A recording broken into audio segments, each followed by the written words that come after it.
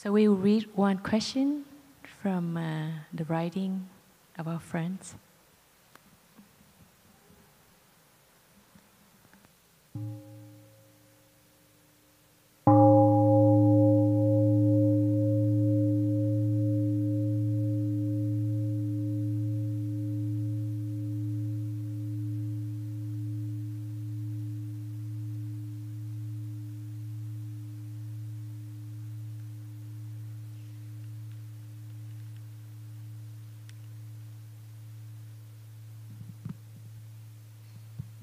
So this is a written question that reached us here.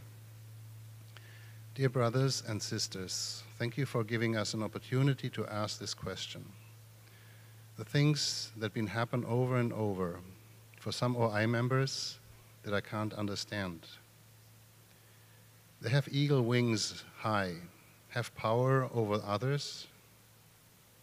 They forgot to practice the 14 mindfulness training in themselves before they try to control the others by very unskillful means.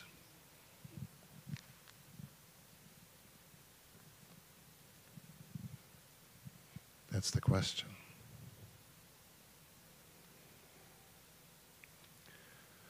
Reading these words,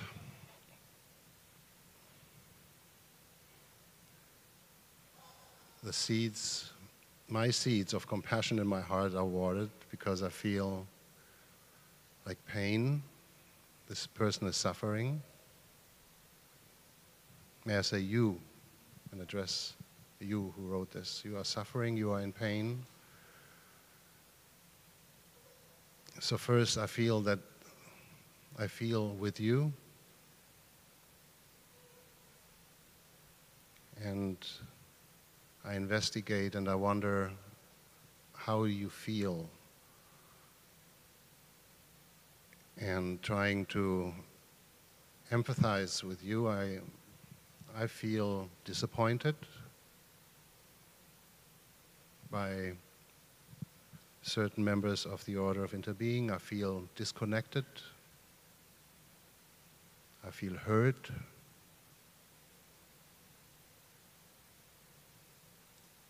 So that's the first thing I believe we can do for ourselves, to identify, recognize, and name what is going on in us so that it cannot really just wash over us and carry us away, and we follow anger, blame, judgment blindly. But to first have a look inside and say, what is this situation, this connection I'm trying to establish, doing with me? I have different angles on this. One angle is I have similar experiences. We're all human beings, right? I remember many years ago I was in Plum Village in France. I was, I think, a lay friend or an aspirant or a young novice. I don't remember that, but the situation, I was in the bookshop. And the bookshop was full of people purchasing different things, and one person was looking at the brown robes and at the brown jackets for the OI members. Just looking at the jacket. Then another person approached, obviously an OI person, an Order of Interbeing, and said, "Oh, sorry, you cannot buy that. That's only for OI members." And I was like, who are you? Like, you know, you're so unkind. You could have said it so differently. And that's where I had exactly this notion of who this person thinks she is. You know, is she something better than the other person? Maybe the other person wasn't even aware. Maybe it's her first time in the bookshop in Plum Village, and she's just looking at it and getting like this arrogant comment. So that was my experience with that, and I had to practice with it because I also had the perception, if this other person, this commenting other person, is a member of the Order of Interbeing on the path of a bodhisattva, they should do better. You know? And then I thought, who am I? You know? First I thought, who is she? Like, but who am I to judge her who judges her? You know? And I don't know who I am. You know? I'm not someone, for sure, who is alleged to blame others for blaming others. I can take care of myself and looking where this blame is coming from. In my case, it was just like my expectation of kindness. In this case here, it is like a personal connection and not a peer-to-peer connection as I see. As I said, like, OI members are human beings too. They are on the path. 2 years ago, some Deer Park brothers, we went on, it was right after the COVID times, the lockdowns, and this new Delta variant where nobody was allowed in the monastery. So we said we need to reach out to the people and go across the southwest and see where our sanghas live and how the conditions are there and how they can maintain and nourish their practice and their sanghahood. So we set out and traveled through 10 states in 6 weeks and had retreats and sangha evenings. And what I saw there was that each sangha, very remote, deep in Wyoming, deep in Idaho, in Montana, in Utah, they are Dharma teachers who are taking on the responsibility of taking care of a sangha. Once they had suffering, once they met the practice, once they had a spark of hope to transform their own suffering and committed their life to the practice and said, I want to go deeper and I want to practice deeply in my daily life and want to go the Bodhisattva path and receive the 14 mindfulness trainings. They became Dharma teachers and caring for a sangha, organizing sangha evenings, organizing retreats, mentoring mentees on the path. Besides having a family, having teen kids, having teen problems, having a job, having a partner, having friends, having obligations, having an ordinary life with a lot of challenges. Sometimes we believe practitioners should be better human beings. And I don't know if we can expect that. I think by practicing, we already do a lot. By vowing to practice and to stop and to look deeply to life and to ourselves and to relationships and people, we already make a huge difference. When we receive the 5 or the 14 or the 250 or the 350 precepts, we make a big difference in the world. So that's another perspective to look at these OI members or these OI Dharma teachers who we see hurt us, who definitely hurt us. Asking ourselves, what does it do with me?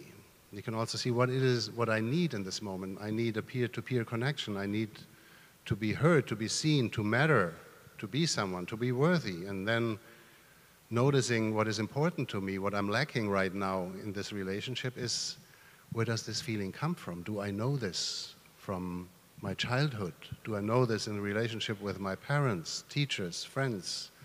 Was I often treated like this? And I thought, now I'm stepping into a realm of spirituality where this is not happening anymore.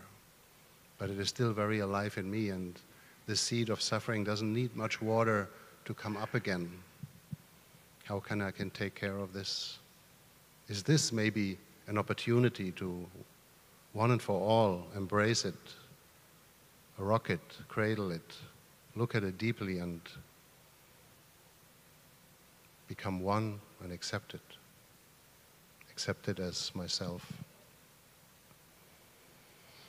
I want to end with 2 quotes I want to offer you. One is from Tay.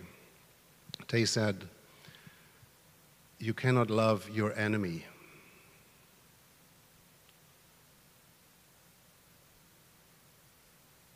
It's impossible to love your enemy. if you begin to understand, to look deeply, to investigate into that person, into this person's life, you will see that this person is suffering. And seeing the suffering of the other person will water the seed of compassion in you. And with a seed of compassion arising in you, you will understand the suffering of that person. And this person will not be your enemy anymore, because you see where the suffering is coming from. And when it is not an enemy anymore, you can actually love that person.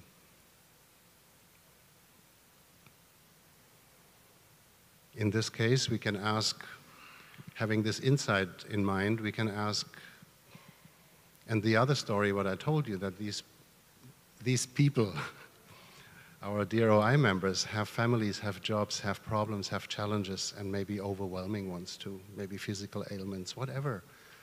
Is there anything I can do for you to make your life more easy, more beautiful? Are you okay taking on so many responsibilities in the sangha? You surely have family, you have other things to care for too. If there's anything we as your sangha can do to help you take off something off your shoulder, please let us know. We are here for you. That helps. Communicate. Being a sangha, being one body. The other quote is about forgiveness. I don't know who to thank for, but it's touching me every time. It says, to forgive is to set a prisoner free, and to realize that the prisoner is you. When we are not able to forgive, we hold ourselves in a prison, looking out of the prison, looking out to the other side and blaming the other person who put us there. But it is as easy as forgiving myself for being who I am, accepting myself, and forgiving and understanding the other person, that will open the door of that prison and setting us free. So I wish you will be able to put some of these ideas into practice, and I wish you a fruitful practice. Thank you.